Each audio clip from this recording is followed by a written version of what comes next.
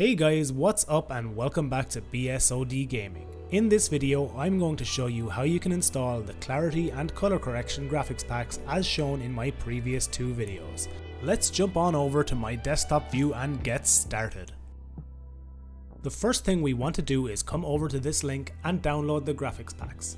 Click here to download. I'm going to save mine to my desktop. Once I have them downloaded, I need to create a new folder. I'm going to call this new folder New Graphics Packs. Once this folder is created, drag and drop this zip file into said folder. Open up this folder, right click, and using your extraction software you need to extract these here. As you can now see, we have an alphabetized list of these graphics packs, including the new Clarity graphics packs which I have displayed in my previous videos.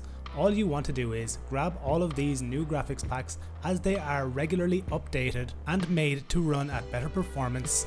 Grab them like so, copy them, then we need to come over to our Cemu folder, graphics packs, and paste them right here.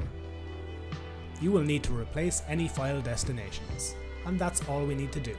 The next thing we want to do is we want to launch our Cemu exe.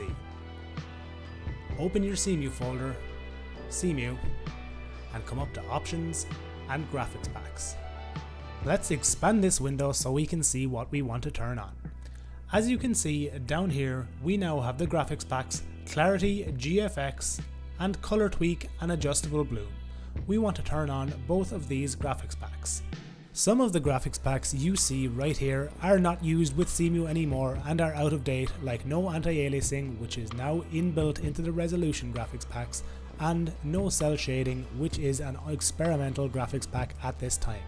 Let's now load our game and make sure that Cemu is indeed working with this new clarity and color correction graphics pack.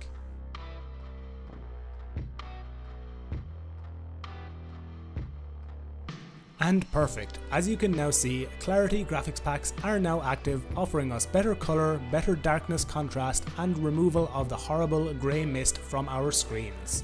If you are not a fan of the updated color correction, all you need to do is only turn on the Clarity GFX pack and you will remain at the original color grading for the Wii U version of the game. As always guys, cheers for checking out the video. Remember to like it if you liked it, dislike it if you didn't, and subscribe to the channel if you want to see all future videos from me.